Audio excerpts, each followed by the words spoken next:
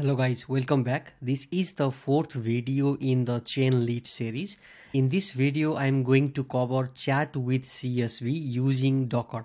So the app will be similar to chat with CSV, the last video, but we are going to use Docker in order to deploy that particular app.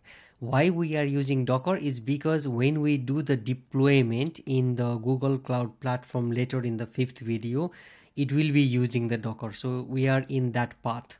For that particular case, I'm going to use this LangChain Chainlit Docker deployment repository.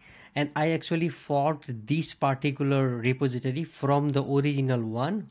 Let me go to this one. This is what I am always saying you, that if you find some useful repository, we fork from that repository and use it for ourselves, right? So this is a template to run the LangChain Power app using Chainlit front end, right?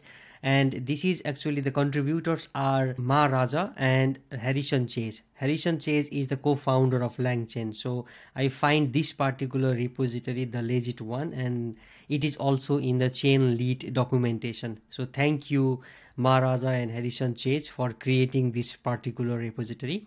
All the instructions are in the README file, but I have modified those because everything was there, but also not all the steps were mentioned. So I tried to modify that and make it user friendly, so anyone who is following this can follow each and every step, right? In this case, as I said before, we are just going through first step of this repository where we will be creating chat with CSV application and using Docker. As I'm going to explain you step by step, because the Docker concept is new here and I want to show you how you can run the CSV file by using the OpenAI API key in the UI itself. The video is going to be a little bit long. Let's get started. As in our earlier video also, I'm going to replicate as if I was a new user like you, right? I have logged in with the basics data science account. What I'm going to do first, of course, if I find this helpful, I will give the star and then fork this particular repository, right? When I do the fork, it is going to create a new one. I will just say create fork. As you can see, I forked from the original template and created the one, and then now again I'm going to fork from that particular thing. So this is how it actually works if the repository is quite useful, right? So in this repository also I'm going to follow all the instructions in the GitHub code space. I'm going to create a code space here, so it will take some time here. Let's wait a little bit of the time. Okay, now it is loaded here and the terminal is here. It will probably take some time. Okay, it's done. And yeah, there is the README file, right? Let me make this little bit smaller. So yeah, this is the README file and this is how the end result will look like, where we can have the chat, right? Similar to what we did last time. And yeah, again, as similar with the last video, it detected that there is Python 3.10, so it is going to set up all the environment for us. Let's go through the README file. This repository is forked, of course, I mentioned this. Thank you Maharaja and Harrison Chase, again, the contributors of this repo. So what are the features? The chat with CSV app configured with OpenAI API key. So you can get the API key from this particular link. In this video, what I'm going to do is, instead of providing my own API key in the .env file, we will ask users to input the API key in the UI itself. I will show you how to do that. We will be creating the QA chat, right? And we will containerize the app using Docker. So we will be following until this step in this particular video. And in the next video, we will be deploying this particular app in the GCP using the Cloud Run. How this works is this repo contains main.py file, right? So if you go inside the demo app, there is this main.py. If I click this, there is this chat CSV, which we went last time, right? And if we go to the README file, so yeah, this is the thing you need to follow if you are following this locally, but we don't need to do this. And we are going to use poetry for the environment variables. Poetry is really good when deploying the applications. So we will be using Poetry. And for installing the Poetry, we need to have pipex. We can use pipex install Poetry, right? First, make sure that we have Poetry or not, right? So what we can do is Poetry version. So we don't have Poetry, right? What I can do is just copy this, but before that you need to have pipex installed, right? If I do pipex version, there is the 1.2.0 pipex version, right? So now what we can do is just install Poetry with pipex. Let me copy this, Control C, and if I go here and Control V, I can now install Poetry, right? When we install the Poetry, we can install all the necessary packages using the Poetry install, and that is how it works. And we can run these two commands here. Okay, the Poetry is done, right? So let me just type Poetry install. So what it is going to do is create a virtual environment, as you can see here, where it finds all the packages to install. Is if you go to this Poetry pyproject.toml file, right? So this is how the Poetry works.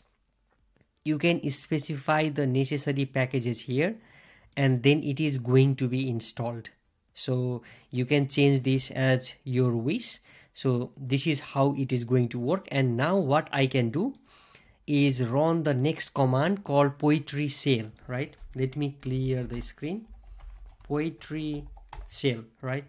So if I run this, it says spawning shell within this, and now you can see that there is the LangChain, Chainlit, Docker template, this. So this means that this is the environment, virtual environment where everything is installed. So just to see that, I can run Poetry env list. It says .venv activated, right?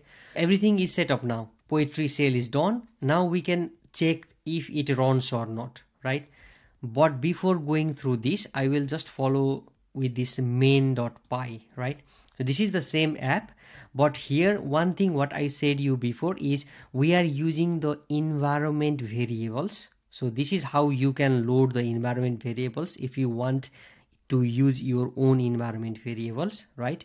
Already in the app, but in Chainlit we don't even need to do this. But if we use this user env, user session get env, so this is what we need to provide in the app. And if you go little bit down here, you need to go here and provide this piece of the code. So when we provide this piece of code, and one more thing, if you go to the .chainlit, there is config.toml file. If you go here, and by default, let me close this. By default here, user env will be empty, right? Here it says list of environment variables to be provided by each user to use the app, right? So here we need to provide OpenAI API key. So this is the different than before. First, you need to provide this part of code here. And then if you go to the main.py, first you need to put this piece of code here. And in this main function here, you need to provide this piece of code. When you do this, then user must input their OpenAI API keys in the UI itself. Now let us run if it works or not before going to the Docker part, right? So we can just copy this command, go here and Control V. And if I run this, it should run and provide us the UI, right? Let's wait for some time. In the local host, it says that we can access the app, right? So we can just click this and it is loading here. So it must ask us, as you can see here, it asks now to provide the OpenAI API key.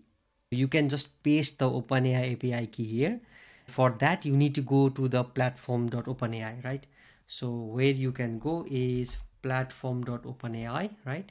You can go to this website, go here, create, copy, go back to the app. This is the app. We can paste it here and save, right? As you can see, it is saved and it is saved locally, so no other people can view the API key. Now we can just drag the CSV file and then do whatever we want, right? So this is how it works, but this is the first part we run. Now What we need to do is, let me go here, we can just cancel this, Control C. But now we will be implementing the main Docker part, right? I'm showing you step by step so that you don't get confused, right? Now we are going to the Docker part. So it's always a good idea to run the app without Docker first and then go with the Docker, right? Now we run successfully without the Docker, same as last time, but we want the user to input their own API keys, right? By the way, don't mention in the comment that the API key is being exposed, because I'm going to remove or revoke the API key once the video is being created. So for the Docker, I'm not going to go through what is Docker and all the different things, but this project includes the Docker file to run the app in the Docker container, right?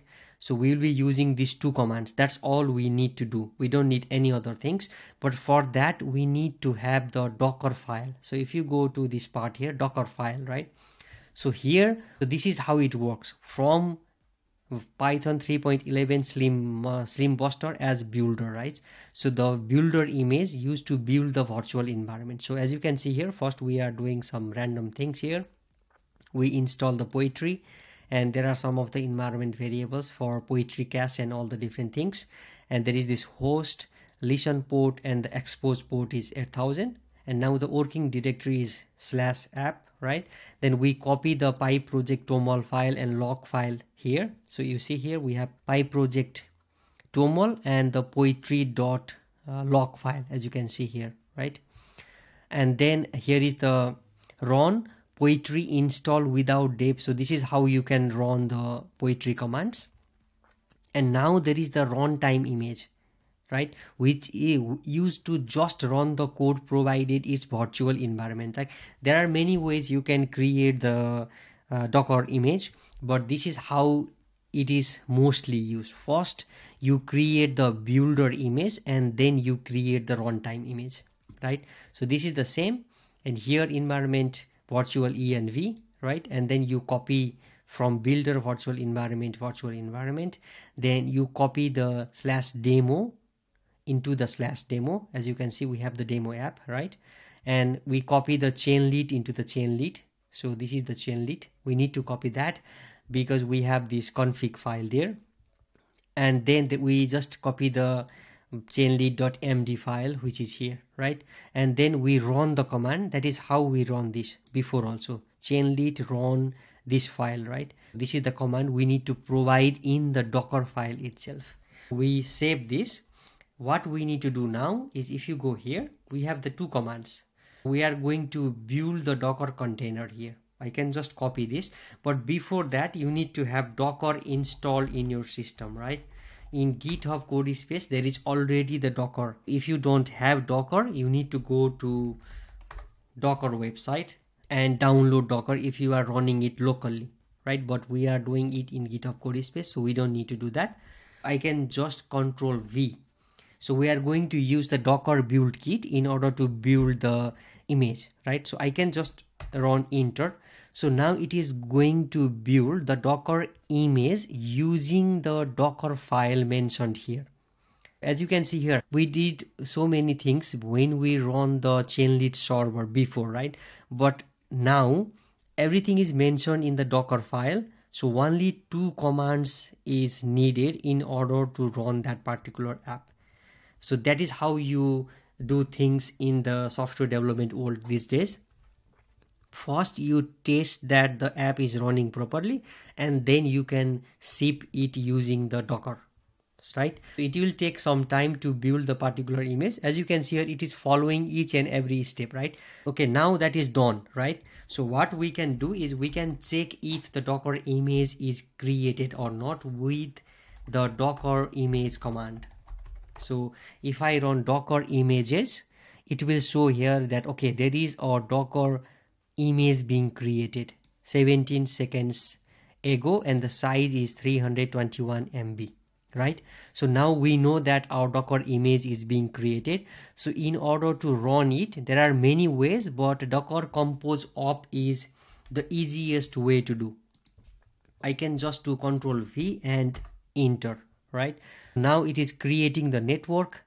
it is creating LangChain deployment here, done, attaching to this, and it's done. It says open in the browser. Instead of this, what I'm going to do is just control and click this. So now our app should be running as before. Now as you can see here, it runs as before, but now it does not ask us the API, OpenAI API key, because it is stored in our session, right? If it was run for the first time, then it would not provide this. But if you want to see what is your OpenAI API key, you can go to this icon here. There is this API key. So this is the API key I pasted before, right? If I go to the API key, I can confirm this from here. The last, let me see the last one. It is MJXK, right? If I go here, it is MJXK. It is already being saved. It is not asked us the OpenAI API key, but if you were not running the first command without the Docker, then you need to input the OpenAI API key. Now we can just browse the files and then upload the CSV file, right? What we can do is just browse the files from here, or we can just drag and drop the CSV file, right? Let me drag one of the CSV file that I used in the last video also. So movie statistics dataset CSV is uploaded. Now you can ask me anything related to your data, right? So I can just ask here how many columns, right? So it will provide us the columns. I'm not going to go all different things now, because now this is similar to what we did in our chat with CSV video. Okay, that's all for this video. It took some time, but I hope I explained you each and every step. That is what I prefer to, instead of making the video of 10 minutes or 5 minutes. I want you to know what is happening behind the scenes. And in the next video, now we are going to deploy the thing that we just created using Docker into the Google Cloud platform. Thank you for watching, and see you in the next video.